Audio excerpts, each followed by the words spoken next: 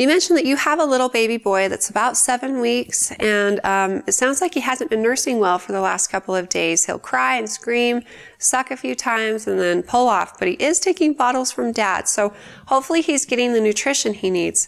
It is possible for babies to go through temporary nipple strikes. That's what we call them, and for a couple of days, they just don't take well to sucking, but usually it applies to not just the breast, but also bottles and pacifiers.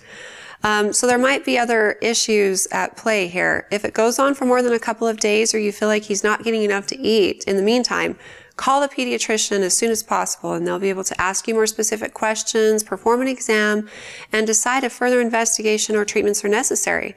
There could very well be other reasons for his crying, especially since he's eating from a bottle. One other thing to consider is that sometimes babies are lazy suckers, meaning that if they get used to a bottle, then they don't like to nurse because it's not instant flow.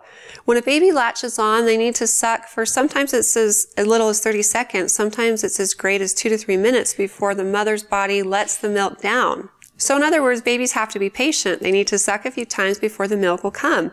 But when they drink a bottle, it's instant flow. So if a baby's gotten used to that, then sometimes they can get frustrated at the breast.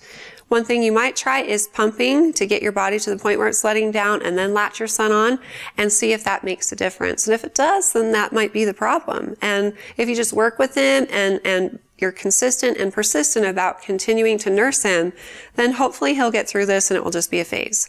But again, if you feel like it's affecting his ability to eat and then ultimately causing dehydration and affecting his ability to grow, you should involve your pediatrician who can look into it.